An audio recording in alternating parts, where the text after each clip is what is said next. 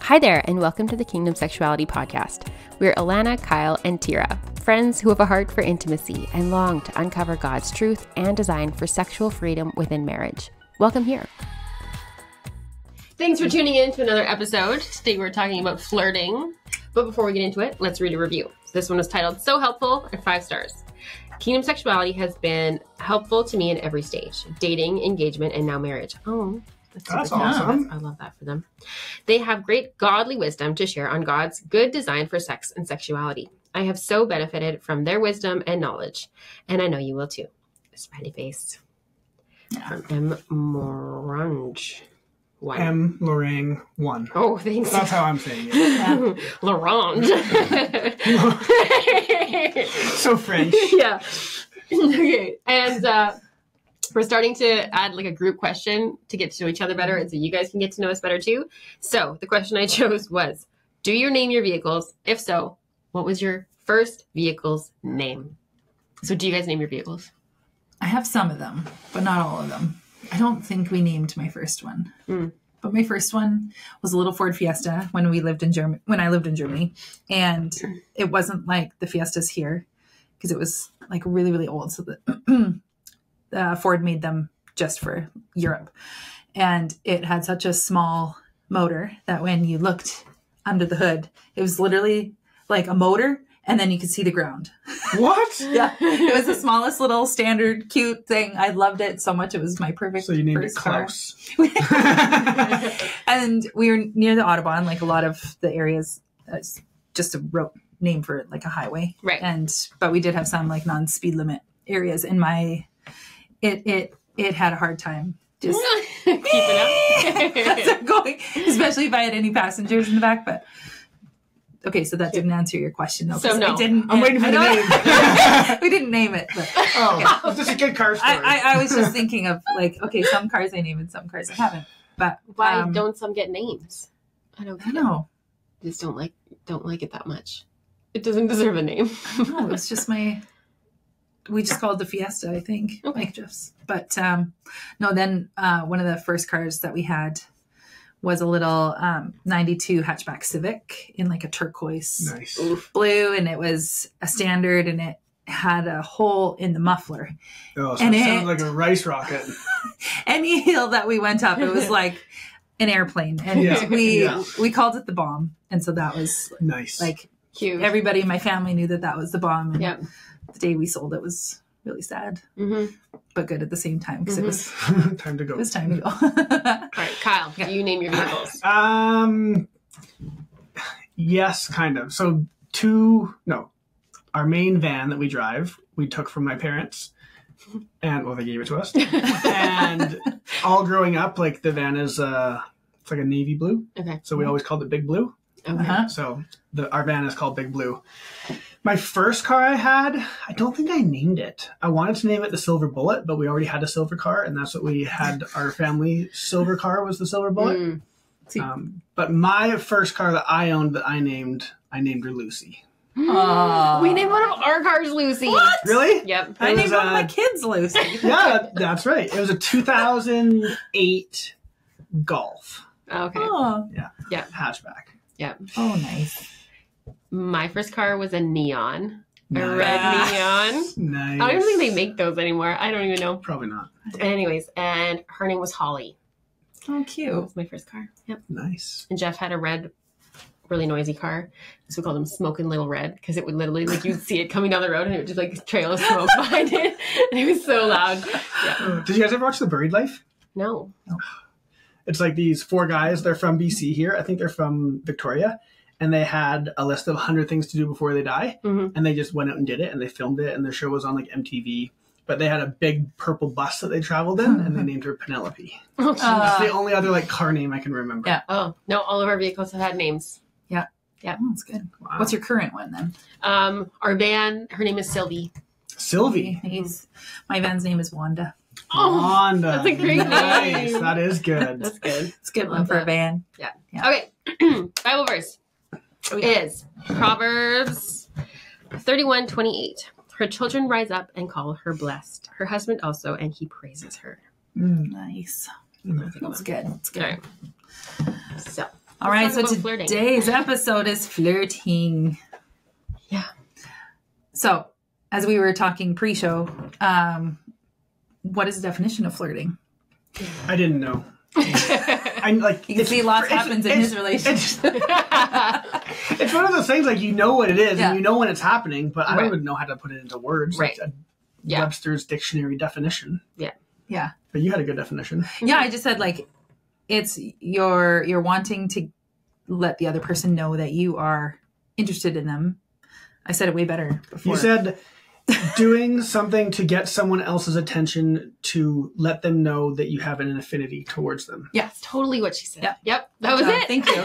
That was it. And I thought it was great. So that's probably why I remembered it. Yes. And then hoping that they return. Reciprocate. Yeah. Yeah. Thank you. Okay. It's a good thing Sweet. I have friends. Yeah, there you go. Good team. Good team. So I thought like we could talk about what a normal couple kind of goes through in the flirting stages, because I feel like it does go up and down. And so like, you know, like at the beginning, you have your meet cute moment, and then all of a sudden like, oh, there's that subtle flirt of like, okay, well, I want to know if you're interested, but I don't want to give it away too much, you know? So like I'll stand beside you a little closer, or laugh stand at in your your bubble. Yeah. Laugh at your jokes. Yeah. All of that. Chase you around the playground. There you go. Yeah. And That's then, when you met. yeah. Well, Yeah, I feel like that. 5 years High school. old, married at 12. You're going to think I'm so weird. No, that's not what happened. you know, then once it has gone full and you've had the conversation, and then like all of a sudden it's official and now you're dating. Yeah.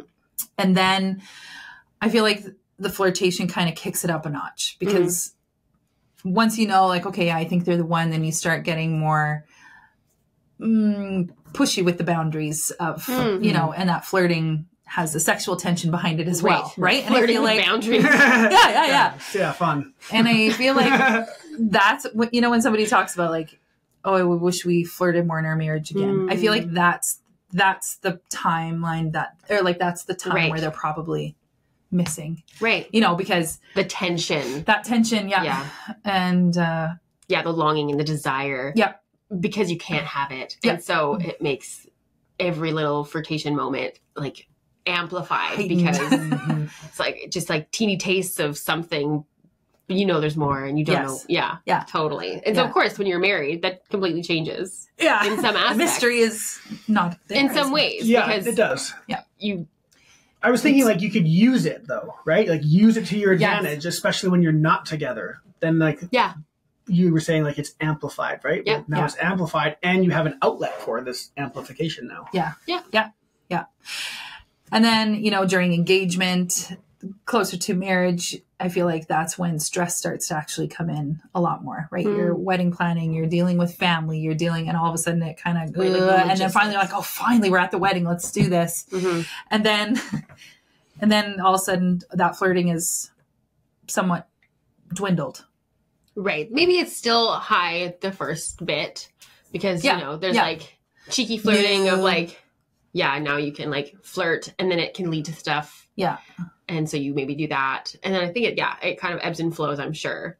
But there comes a point, it kind of seems to happen where couples get a little bit stagnant, or, you know, that whole feeling like roommates. Yes. Going through the motions of your busy life. There's things, there's jobs, there's kids. You're like, when am I being intentional about flirting with my spouse or like pursuing them? I think that's maybe like the underlying part of flirting is like the pursuit.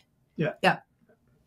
Yeah. And like excuses for why we don't. And, you know, that, well, and we're those come married so now. Easily. Yeah. You know, I don't need to win them over. I don't need to come over to them hoping that they feel the same about me. Because hopefully I know that they know the same. Isn't that a thing with women? They're like a fear when you get into a relationship because like the chase is over now and they're not going to want to like still pursue you in that way. I don't know. No? Maybe. I don't know. I heard like that women worry that their husband won't do that anymore. Yeah, because the chase is over, right? Totally. Like they've won. Yeah. Right, I suppose. Yeah. And I think definitely like, when kids enter the picture too, I feel like the touchy, flirty changes, right? Because so many women are like, oh, I just feel so touched out. Like, don't try to grab me. Don't try to, like all the little things that used to work now need to change because it's not going to work. I feel like all of us deep within our hearts would agree that we want to be pursued. For sure. Right? Yeah. So like, I feel like everyone has that like deep innate longing for their spouse to pursue them. Even if they don't know, if there's like, I want you to pursue me. What do you want me to do? Yeah. Like I can't tell you what to do. Like, I just want you to long for me, like pursue me. Like what, like, and so I think that's the part that trips people up. It's like, well, I don't want this to be an awkward thing. This is uncomfortable for me. I don't know how to be flirty and whatever. It would come across as fake or ingenuine and not real. I think, though, it's also one of those things where it's better to get it than get it and have to ask for it than not get it at all. Right? Like you were just saying, like, I don't know what to say to you. Right. Like, I would just want you to long for me. Yeah. I don't know if that would be like the most helpful to your spouse, right? Yeah. Like, that's what we want, but that's not going to necessarily help you get it because we probably need more direction than that. Yeah. So especially as we've changed too. So, and I think it's one of those things that can develop where I feel longed and desired if you blank. Yes. And hopefully your spouse is smart enough to pick up on that and then not need to ask you every time, like, oh, what do you need from me to feel desired or to feel wanted? Because I think that'll wear itself out eventually. Yeah. Because it just feels... You feel it more when you don't ask for it. Yeah.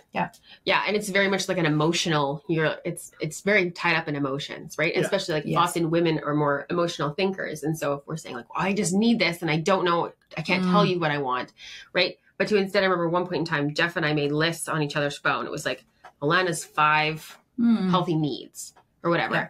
And so I just put like, it was things like going to bed at the same time.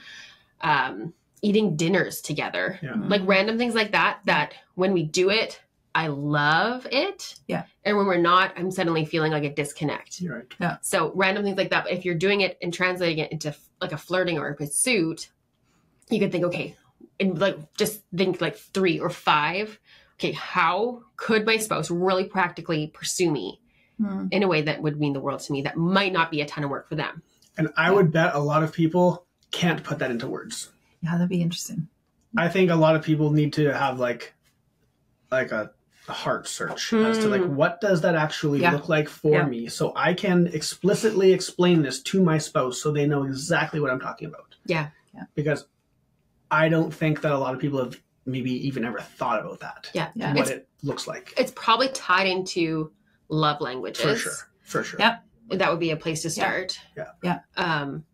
Like, are you wanting the quality time sort of like pursuit and time together? Like, but I think too, and I mentioned this before we started, I think fun plays a huge role in flirting. Yeah. It should be fun. Yeah. Like, and it makes it like from just like a pursuit or like a thing to do, to need to check off a list to like a fun thing that you're both enjoying. Yeah. Right. Yeah. Because when you think of flirting, it's not like one person's having a bad time. Like, oh, I have to do this for my spouse. It's like, no, it's fun for both of you. Yeah. Yeah, so, especially if you are the flirter, you are... That's a funny word. Flirter. You, like, seeing the reaction from your spouse is like, oh, that felt so good because they reacted this way or they loved it or like it worked. And then, obviously, the flirtee or the receiver is like, hey, he or she did it. This feels awesome. Like, yeah. It's interesting. I've been reading a book called The Flirtation Experiment by Lisa Jacobson and Felicia Masonheimer. And it's just about these 2 women who wanted to put flirting back in their marriages. And I loved how she, like, the first chapter is just about how awkward she felt, like intentionally doing it.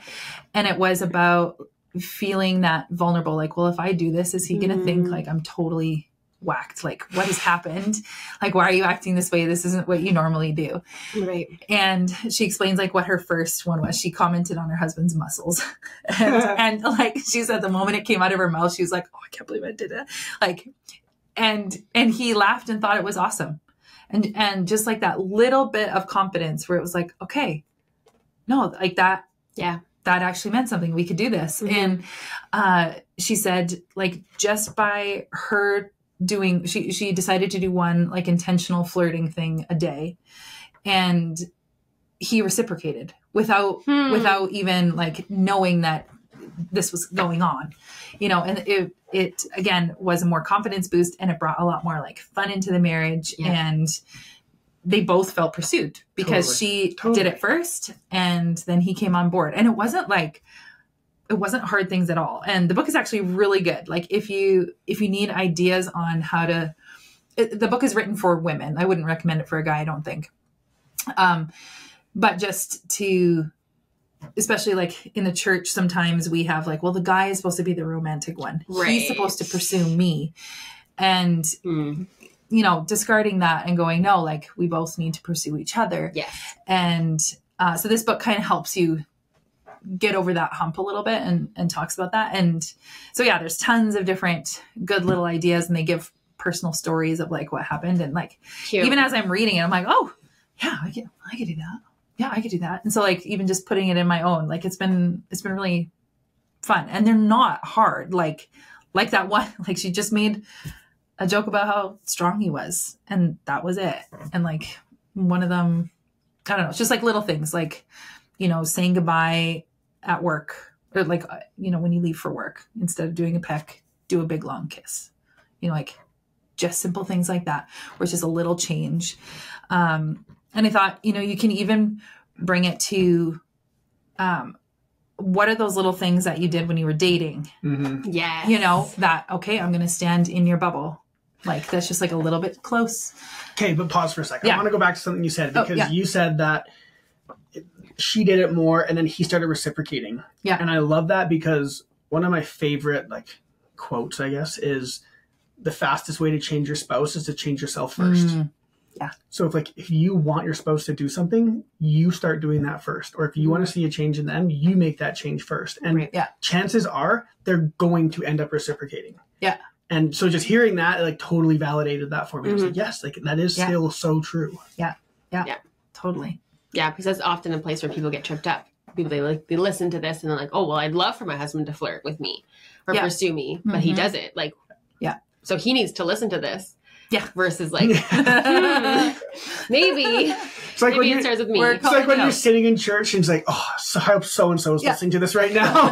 Yeah. I always love it. Like, in church or something where they're like, okay, I know you're going to think of somebody else that this applies to. I want you to think about yourself. Totally. Mm-hmm. Totally. Yeah. No, I think it's good. Yeah. What are some of the things that you guys have done or do? Flirting wise? Or like to do, or like to receive? Good question. I love when Jeff is like silly and funny. Like that's like the best. Like the goofy voices and the dancing around and like the winks and that's my favorite, because it's just really fun. And I think, like I've said before, like fun is just like, it makes it, I don't know, it just like your like heart gets more full because you're filled up with joy, and then it just kind of explodes into it. So for me, it's all around fun. Like when I'm thinking of flirting and whatever, it would be just like the fun of it. This is so great. More marriages need fun. Yes. Yeah. For me, I think it's more touch. So like, coming around while I'm cooking dinner or dancing in the kitchen or the longer kisses. Like that's usually it for me. Nice. Yeah. What about you? The muscles thing, like the words of affirmation, that kind of stuff. That's I like that. Yeah. I'll tell a funny story. So for our kids' birthdays, we like to take them out on a date, and like just mom, dad, kid. So Sam and I, and our second, he just turned 6. So we took him to a baseball game. And we were at the baseball game and we got like all the baseball food. So I had a footlong hot dog and I took a bite of it and I was like, wow, this footlong is really good. And Sam looks at me and she says, I like yours better. Those are the things for me that like the little innuendos or like even like the little sex joke comments, like those for me are funny and I appreciate those very much. But like just as much I appreciate like just a comment or whatever. Yeah. Yeah. Like the inside jokes. Yes. Those, like that kind of. Yeah. Totally. Yeah. So speaking of fun and how people can add fun into their marriages, because it sounds like it's an important thing to do. We have something that's coming out soon called Unite and Ignite. And the month of September is going to be all about fun. So there's going to be an episode, or there has been an episode on Unite and Ignite. So you can go and learn all about that. But essentially, how much do we want to dig into it? Well, just like we help give you ideas on how to put fun. Yeah, we're gonna give you guys daily tasks or activities that will put fun back in your marriage. Mm-hmm. And there's an accountability aspect to it to make sure that it actually gets done, because it's really easy to sign up for something or to say you're going to do something and then just not do it. Like oftentimes someone will buy one of our ebooks from us and then they're like, oh, I didn't download it within the first 30 days. Can you send it to me again? Like it's so easy to forget about those things. So we've added an accountability aspect to it to make sure that you guys actually follow through on this and do it, because it's going to be beneficial to your marriage. Yeah. And we'll throw in fun prizes and we've got lots of surprises. There's lots of good stuff. So, but just a really practical way if someone's like, well, I don't know how to get started. I don't know how to come up with the ideas. We did it for you. So you can just have fun. Yeah. It's super affordable and it's done for you and it will be fun. Like if you go through the whole month and didn't have fun, we'll give you your money back. It's going to be impossible to go through it and not have some fun. Yeah. But if you manage to, you can have your money back. Yeah. And then each month will be a different theme. So for our first one, because we all like fun, we decided to do fun first. So that's for the month of September. And you'll just have to keep listening to find out what October is. Yes. So, cool. Yeah. All right. Well, I'll pray. Sounds good.